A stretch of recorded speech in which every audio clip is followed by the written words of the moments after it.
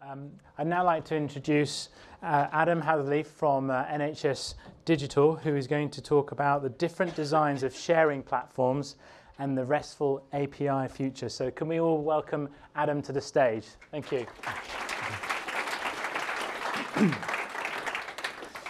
Hi.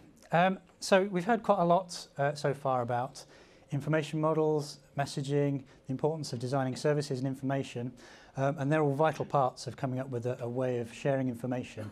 But there are a few other aspects that I wanted to sort of touch upon in this next talk about information sharing and what some of the other pieces you need to put in place to make that work. So I want to start by talking about some of the different approaches and patterns. We've heard a bit about messaging, which is one way of sending information from one place to another, but there are other approaches, and I'm going to run through a few of those. I'll build on a little bit more what Matt was just saying around APIs and some of the different types of APIs. And then importantly, APIs and information models and even patterns aren't enough. You do still also need some other underpinning technical capabilities within either platform or systems to make that stuff work. And I'm going to cover a bit of what those are as well. And finally, I'll talk a bit about this buzzword platforms as well and what that actually means and some of the considerations about that. So just to run through a few patterns or approaches, so I use the word pattern. When I say pattern, I really just mean different ways of solving a particular problem. In this case, the problem of sharing of information.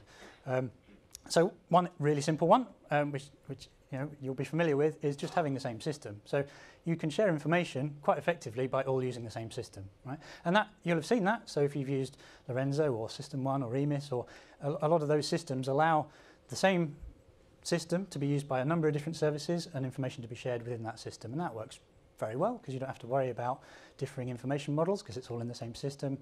It can provide functionality specific to various care settings, but typically you'll reach a point where there'll be another service, say social care, where they just don't want to use that system, or equally you might not want to be tied into using one system because you're then at the behest of that one supplier of that system. So there's generally going to be a point at which you realise that you can't scale that to solve all of your sharing problems, although it shouldn't be ruled out as a way of solving some of them. So other approaches, other quite simple ones, quite often you'll see this approach used, and I use the phrase click-through, but basically what it means is you're logged into one system, you're looking at a patient's record, and you're provided with a way of clicking a button which transfers you into some other system, so you can see that same patient record, usually passing through some information about the patient you were looking at and who you are. So this isn't really integration, it's not integrating any of that information. None of the information is flowing back from System B in this example into System A, but from a user perspective, they can potentially click through and around between different systems and get the information they need that way. Some of the problems, obviously, as I mentioned, the information is not going back, so if you can't get to that system for some reason, you don't have that information. Quite often, it's quite tricky to make it work so that it looks consistent, and you might have to then have lots of logins for different systems. So there's some challenges and other things you have to put in place to make that work. But it's used in quite a lot of systems today quite successfully as a way of easily sharing information at a human level without worrying about information models or some of the other things we've talked about. The next one, which goes back to some of the examples that Matt was giving, is around sending information point to point. So a good example of this would be, as we heard earlier, sending a discharge summary. So if you're in a hospital, you create a summary of the encounter that patient's had in the hospital. You package it up in some way, usually in the form of a document, and you send it to a GP or possibly some other recipients. But you know who you need to send it to, and you just send it to them. So you made a decision. So you do have to start worrying there about the information models and consistency and coding, potentially. And it's very good because it means you know who it's going to. You know, potentially you can figure out, you know whether it's got there. If that person has to have a copy of that, absolutely for legal reasons, for example, then it's absolutely the best way of getting it there. But again, there's limitations. For a start, I need to know who to send it to, and that may not always be the case. Also, when I'm sending information to someone else, I am by definition duplicating that information. So we now have the same information in more than one place. And that might be fine, because if it's just a document summarising an encounter that's happened, that's not going to change. So it's fine that there's a copy of that somewhere else.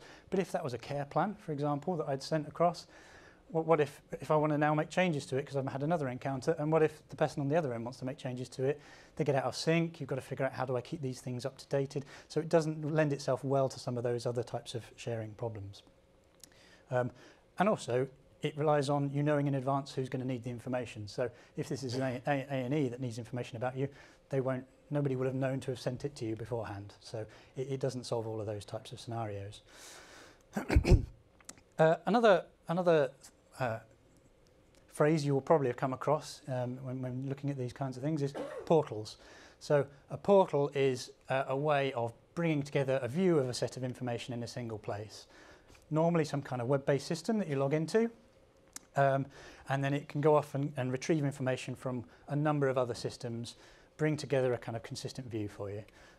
Quite often used within hospitals or within small local communities to bring information together in a nice consistent way. Again, it's not really bringing, none of the information is actually being integrated between systems, so it potentially alleviates some of the challenges around the modelling, but equally it quite often provides you with a read-only view. It's quite often tricky to then make changes to that information. And again, it's limited because the portal needs to know about how to talk to all those other systems, and that's probably fine when you've got a fairly small number of systems. But if you wanted to be able to access information from a whole range of different organisations, you're very quickly going to reach the limits of what you can achieve through a portal, integrating with lots and lots of systems individually. So that moves us on to some of the other patterns that I'm going to cover briefly. So a lot of those are about pushing information out or making it visible to a human. Some of the other approaches that have been used quite successfully in some scenarios are approaches like having a shared repository. So in this example, we've got one or more systems capturing information, maybe documents, but it doesn't have to be documents. It could be individual resources or pieces of information about a patient. And all of those producers of information put them into a central place, some kind of central repository or document store, and make it available in that way to anyone else who then needs it in future. So this is much more of a pull type approach. So I can, for example, in unscheduled care, if I need to go and find out some information, I've got a single place that I can go to, and all of the contributors have put their information in there, and I can just go and pull it out when I need it. So it's quite a different approach. It's kind of moving away from pushing information to people who you know are going to need it, to putting it somewhere that people can get to whenever they need it. There's good examples of this. You'll have seen, you'll no doubt have heard of several examples of this kind of approach. So things like the Hampshire Health Record or the Leeds Care Record. So there's lots of examples around, and there's even national examples. So PDS, the Person Demographic Service, Summary Care Record are national examples of a shared repository pattern. There's kind of an evolution of this pattern though, which is called the registry repository pattern. And what this does is it recognises that there's probably never going to be one repository that everyone's going to use. So if we accept that there's not going to be one repository and that there's going to be probably different repositories for different types of information or for different localities or areas of the country, then we need to think about, well, how do we find where all that information is? So the registry repository pattern separates out the repository from the index of the information that are in the various repositories. So it provides this extra component called a registry or an index, which is literally just that. It's an index. You can think of it a bit like a Google search index, which you can search and query, and then it will give you pointers to where that information is. So Google doesn't hold the information about all the web pages on the internet. It just holds pointers to them that you can search, and then it gives you a link to go and get the information. So this is exactly that pattern. So the registry is something you query to find out where the information is, and then you can go to whichever the repository is that holds that information to go and get it. So this, again, there's examples of this, and there's existing standards. So if you've come across standards like XDS, that's an example of a standard for this kind of approach. It's used quite heavily for things like radiology images and so on. And also we're looking at nationally within NHS Digital at some kind of early thinking around what a national registry might look like. Still very early days, but that's something to keep an eye on going forward. So there's a whole set of patterns there. Well, one more. The final one, which is quite topical at the moment for some of the pieces of work that I'm involved with, is the publish-subscribe pattern. So slightly different in that this is more event-based, so to Matt's point, where you have, rather than focusing on shifting data around per se, there's quite often cases where you just want to know when something's happened. So if you want to know when a patient that you're responsible for gets admitted to hospital, you just want to know when they've been admitted to hospital. So quite often there's a need to be able to send events or notifications or alerts or that kind of thing around the system. So publish subscribe is a way of achieving that.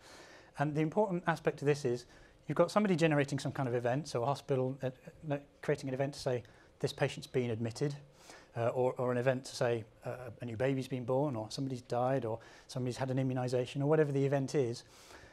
The originator of that event can push it into some kind of central event hub, and then other organisations or systems can then register the types of events that they want to know about. So they can create a subscription to say, I'm a GP practice, so I want to know about any of the patients that are registered with me who get admitted to hospital, and I want to be notified immediately, for example. You probably don't, but for example. So you could register that as a subscription here, and then when the hospital generates the event, they push it into that hub. They don't need to know who's interested in that event. They just need to know, I've got an event that somebody's going to be interested in, so I'm going to publish it into that hub. And that hub can look through those subscriptions to establish who wants to know that, who needs to know that that person's been admitted. And then based on those subscriptions, it can then send those events out to the relevant subscribers. So it's quite a powerful pattern because it means that the subscribers don't need to know where all the events come from, and the event sources don't need to know who all the subscribers are. So it's a very flexible way of allowing events to flow around to wherever they're needed without everyone having to know in advance who's going to need them. So that's a set of patterns. There are others, but that's a good kind of high-level starter list.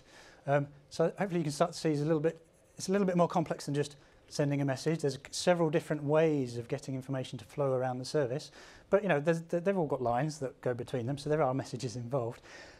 The question you're probably thinking now is, well, which is the right one then? Tell us what the answer is.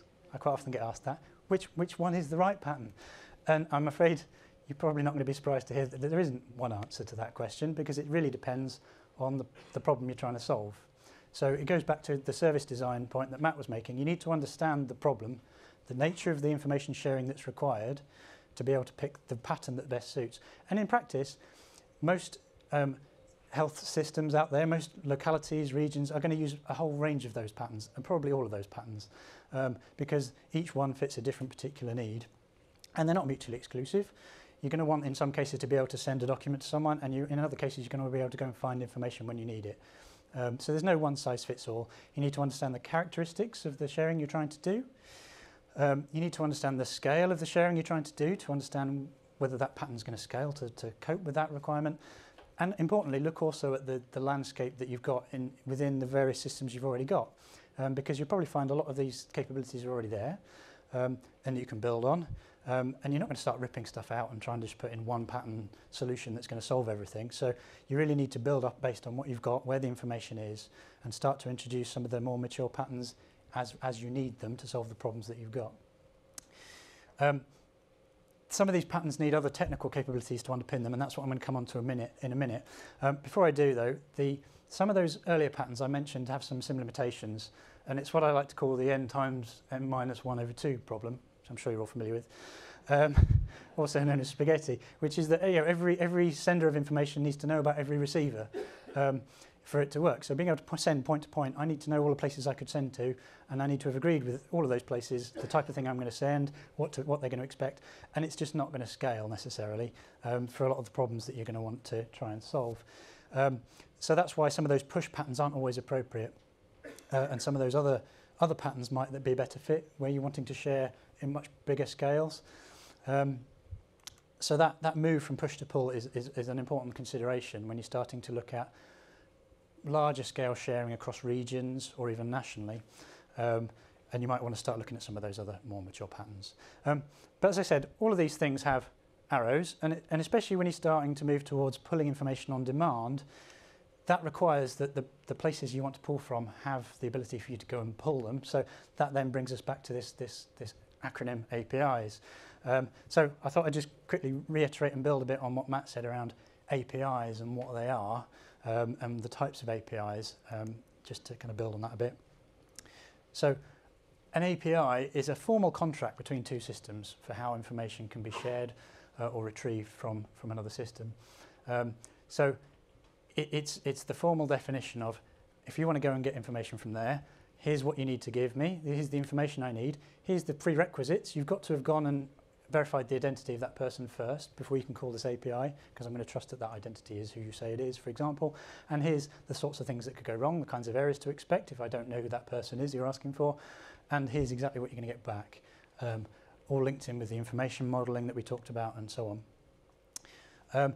And there's a few different types of APIs. We talked a bit about messaging and the event-based stuff. I've kind of broken it into 3 broad categorizations. I'm sure other people would come up with different ones, but for now, broadly, there's a kind of remote procedure call type of API. So this is where I've got a system and I want to call a piece of functionality that's been done by someone else. So it's not about data per se, it's about I want to book an appointment, so I'm going to call an appointment booking API. So it's a piece of functionality that I'm expecting from that other system. And that other system might have to do all sorts of things and access various bits of data, mark books as slot, confirm availabilities, trigger letters to be sent to the patient in the post. So there's a whole set of behaviours that I'm expecting that other system to do for me when I make that procedure call. So that's one type of API where it's functionality kind of based. Then you've got kind of the more messaging and event-based things that, for example, Matt was talking about, where you have a document or a chunk of information that you want to package up and send to someone, and typically there's some kind of implied behaviour expected at the other end. So when you send a document to a GP, you probably expect them to do something with it. And then finally, what people quite often are talking about nowadays when they say APIs is RESTful APIs. I was going to talk a bit more about REST, but I'm not going to have time to explain it in a lot of detail. But and this probably will come out more in the next lecture around FHIR anyway. But it's focusing in on the data, and it's focusing on those small chunks of data or resources and the basic kind of operations you would want to do on that data. So create, read, update, delete, search, the basic kind of data-centric operations on those chunks of information. So it's not focused on providing functionality per se, it's more about the information, the data, the information, and by providing that information in that way, the idea is that it can then be used for a whole range of different things. It's not constrained to calling a function to do something. You can use that information to do all manner of different business processes and support a number of different scenarios. So that's a bit more about APIs. The next thing I wanted to talk a bit about, and I alluded to this earlier, is it's great having all these different patterns, and we absolutely have got to understand the information models and the content and the data and all that good stuff. We've got to understand the business aspects, but we also need to have some other underpinning things that are common as well, not just data models, but also some other capabilities. So I'm going to go through a few in the next few slides. These are kind of logical things. They're not systems, so I've drawn them as different boxes, but that doesn't mean they're all different systems, so don't read them like that. These are just things that one or more systems need to do consistently from a technical perspective to allow these various patterns to work and the information to flow. And you don't necessarily need all of these, but this is kind of a kind of high-level run-through of the types of things you're going to need to consider. And some of these we do have national components that can do some of, so I'll try and highlight those as we go through. So the first thing you need, probably quite obviously, is you need some kind of connectivity between two systems that you want to be able to interoperate. So there's got to be a network of some kind. Normally that's either the internet or N3 today. Going forward, N3 will be replaced by HSCN, so it'll be whatever that ends up being, and that may evolve into just being the internet as well. So, but you need some connectivity, and you need a way of securing that and trusting it. The spaghetti problem you can alleviate to some degree by using brokers, middleware, integration engines, and that kind of thing. So that's another thing to consider. So that gives you the transport, the wires. Another thing you really need is you need some consistent way of managing identity. And what do I mean by that? Well, it's all very well me sending a message about a particular patient to someone, but unless you've got a consistent way of identifying that patient is the same patient that the person who sent it thinks it is, it's not going to work. So you need a consistent way of identifying patients, and we have a national solution for that, which is PDS, which is the Person Demographic Service. But there are also local solutions for some of that in some cases. As we look forward to apps and looking at Michael's story, looking at apps, we need a way of identifying that is Michael using his app and not somebody else. So we need a way of identifying citizens as well for accessing these kinds of services, because they might be one of those two systems in that picture. We also need to be able to identify other things like the organisations that it's coming from and to, because we need to know it's not coming from some unknown organisation in some other country. We need to know that who the organisations involved are, and the people. So where that's not a citizen, that might be a member of staff. So we need to know, is it appropriate for that member of staff to be sending that information? Do we know who that is? If I'm identifying a particular clinician, does the other system need to be able to know who that clinician is and find out? So there's some identity kind of related capabilities there that you need to consider. The next one is discovery. So it's all very well saying system A sends something to system B, but how does system A know which system B is and how to get to system B? So you need some way of, I've called it endpoint directory in here, but you need some way of identifying the various places that you can send things to. And this is typically going to be linked back to your organisation directory, because you might want to say, I know I need to send this to that organisation, but there's 50 systems in that organisation, so I need a way of identifying which the right address to send it to is, which system it's going to go to. So I need some kind of directory or way of discovering those endpoints that I can send things to. I talked about the registry repository pattern. So equally, I might want to go and find information about a particular patient. So to be able to discover that, the registry capability is on here, which you saw on that pattern. So that's the index of where the information is to begin with, so I know where to go and try and find it. Security, always important. So we need to make sure that the care record guarantee is honoured and that only appropriate people can access information. So we need authentication. We need a standard way that is trusted by both parties of knowing who's accessing the information, and role-based access controls and all the other associated controls that you would need around the people using these systems. And equally, you need to have some kind of trust between the two systems so that they can have a secure communication between the two. They can encrypt the messages and so on. So something like a public key infrastructure type capability to allow that encryption to happen. Messaging, I won't dwell on because that's kind of the main topic of most of the other talks, is around the standards and the APIs for the actual content itself, and the reference data and terminologies and so on to underpin that. So that's another key capability. Notifications, I talked about pub sub. You're probably going to want some kind of subscription capability to be able to identify who needs to be notified of various things. So that's another one. And then there's some other IG ones. Everyone loves IG. Legitimate relationships. How do you know that that person that I'm going to send it to has a relationship with that patient? Or do I need to know? If I do, then I need a way of doing it. How do I know whether they've consented or dissented to that information being shared? How do I know there's data sharing agreement in place between those two organisations? So there's some kinds of capabilities needed there. And just to reiterate, these are not all systems. They're all just capabilities that might just exist in the systems you already have, but you need to understand how they're being done consistently between the parties that are interoperating for it to work. So unfortunately, it's not quite as simple as just having a consistent information model. You also need to understand how some or all of these are also done in a consistent way to allow these information flows to actually work. So finally, platforms. One of the ways of making sure you have consistent approach to some of those capabilities is to use some kind of common platform to provide those capabilities for you.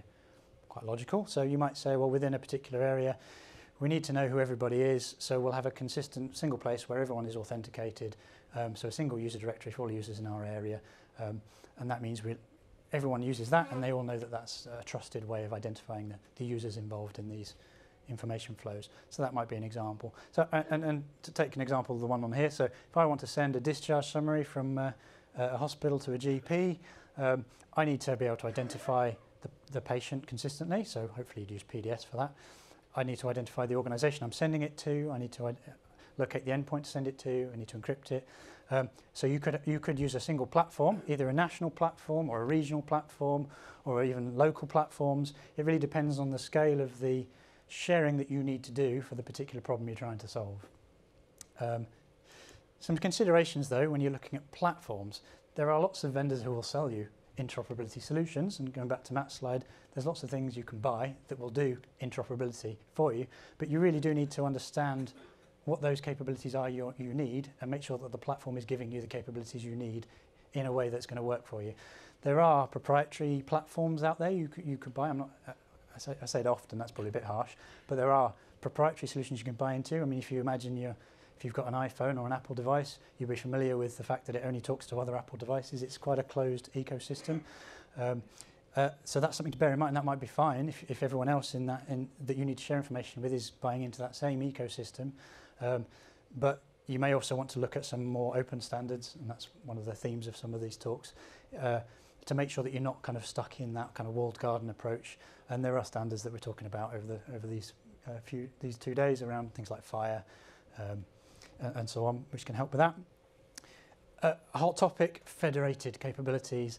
Some capabilities you can kind of link the various platforms together, so you can so identity is a good example. You could say, well, we've got a national way of identifying people with smart cards. We've got projects ongoing to remove the need for smart cards and make that much easier. But we've also got a Manchester ID in our Manchester Care record and a GP ID in our GP system. Why can't we use them and log in with that and then get access to national systems?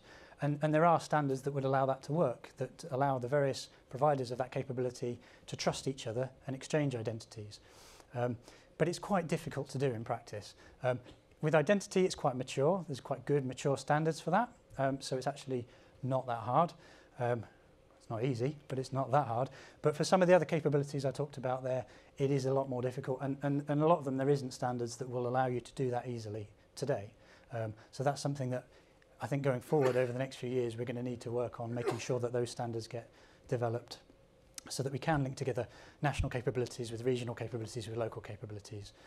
But it sounds easy on paper, but it's not in practice, I suppose, is what I'm saying there. And as I said, there are some things nationally that have been done and that we are still working on and building new capabilities.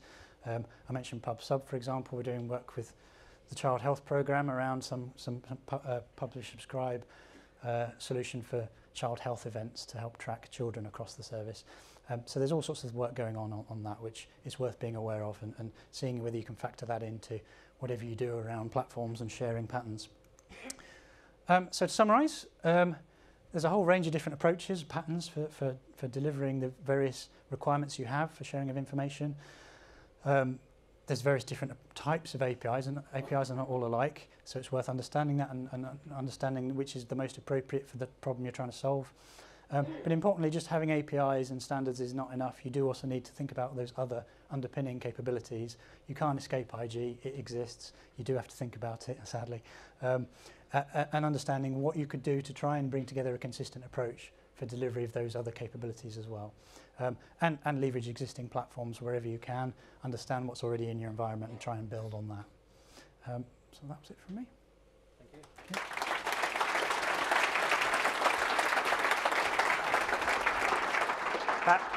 Hello. That was brilliant, Adam. I mean, just to be able to distill the complexity of healthcare informatics in the way that you two have done is brilliant. Thank you so much. And I guess what it also points out to is what fantastic, great, talented people we have in the UK. You know, we really need to use our resource of talent that we have to make a difference.